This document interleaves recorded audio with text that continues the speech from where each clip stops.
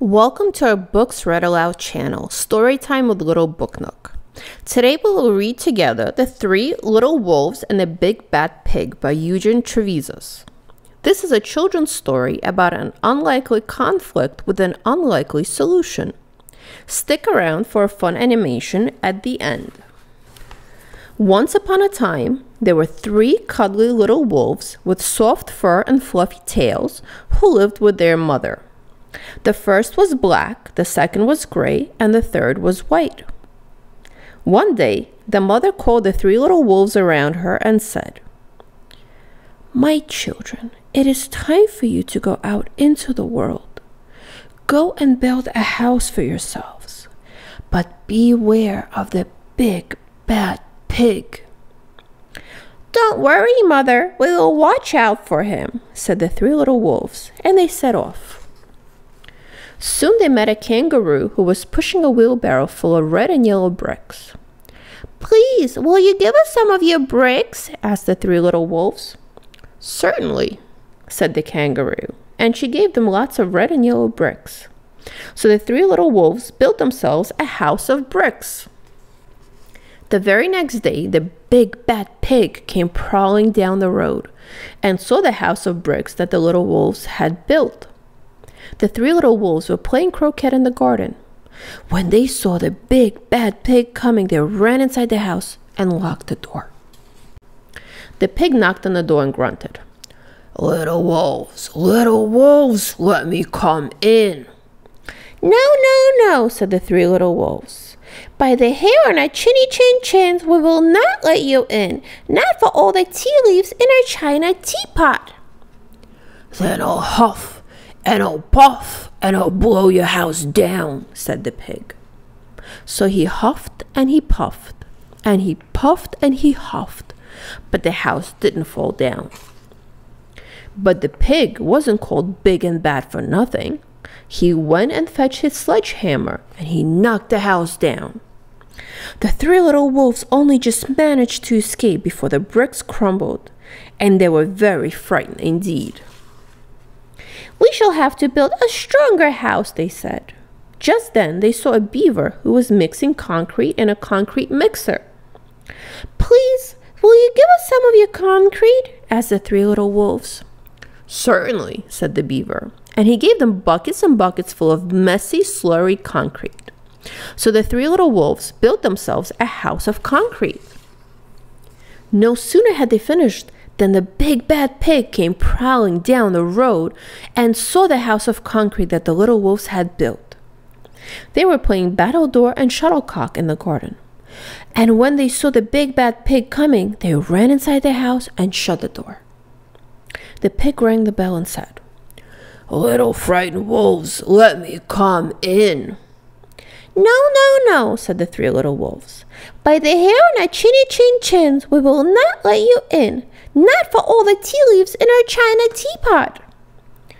"Then I'll huff and I'll puff and I'll blow your house down," said the pig. So he huffed and he puffed and he puffed and he huffed, but the house didn't fall down. But the pig wasn't called big and bad for nothing. He went and fetched his pneumatic drill and smashed the house down. The three little wolves managed to escape, but their chinny chin chins were trembling and trembling and trembling. "We shall build an even bigger house," they said, because they were very determined. Just then they saw a truck coming along the road carrying barbed wire, iron bars, armor plates, and heavy metal padlocks. "Please, will you give us some of your barbed wire, a few iron bars and armor plates, and some heavy metal padlocks?" they said to the rhinoceros who was driving the truck. "Sure," said the rhinoceros, and he gave them plenty of barbed wire, iron bars, armor plates, and heavy metal padlocks. He also gave them some plexiglass and some reinforced steel chains because he was a generous and kind-hearted rhinoceros. So the three little wolves built themselves an extremely strong house. It was the strongest, securest house one could possibly imagine. They felt absolutely safe.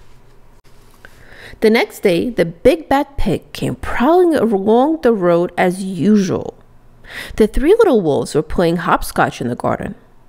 When they saw the big bad pig coming, they ran inside the house, bolted the door, and locked all the 37 padlocks. The pig dialed the video entrance phone and said, "Little frightened wolves with the trembling chins, let me come in." "No, no, no," said the little wolves. "By the hair on our chinny chin chins, we will not let you in. Not for all the tea leaves in our china teapot." "Then I'll huff, and I'll puff, and I'll blow your house down," said the pig.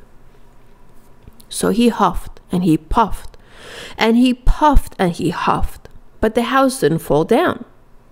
But the pig wasn't called big and bad for nothing. He brought some dynamite, laid it against the house, lit the fuse, and the house blew up. The three little wolves just managed to escape with their fluffy tails scorched. "Something must be wrong with our building materials," they said. "We have to try something different. But what?" At that moment, they saw a flamingo coming along, pushing a wheelbarrow full of flowers. "Please, will you give us some flowers?" asked the little wolves. "With pleasure," said the flamingo, and he gave them lots of flowers.